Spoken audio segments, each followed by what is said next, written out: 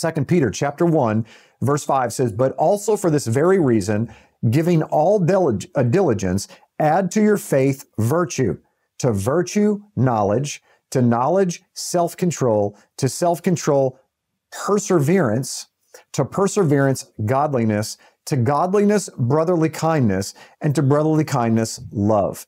For if these things are yours and abound, you will be neither barren nor unfruitful in the knowledge of our Lord Jesus Christ. For he who lacks these things is short-sighted, even to blindness, and has forgotten that he was cleansed from his old sins.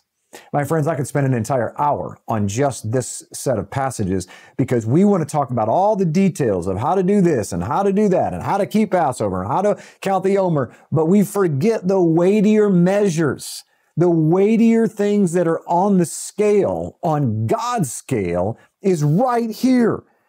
He says to all your, first thing he says, for all this very reason, giving all diligence, add to your faith virtue, character, knowledge, self-control, perseverance, godliness, brotherly kindness, and love. You notice how in 1 Corinthians 13 and 2 Peter and Ephesians, we're all talking about one fundamental characteristic that ends every sentence, and it's love.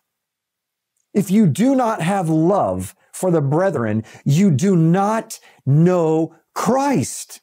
Because Christ loved the brethren so much so, he laid down his own life. They didn't take it. He said he willingly laid it down.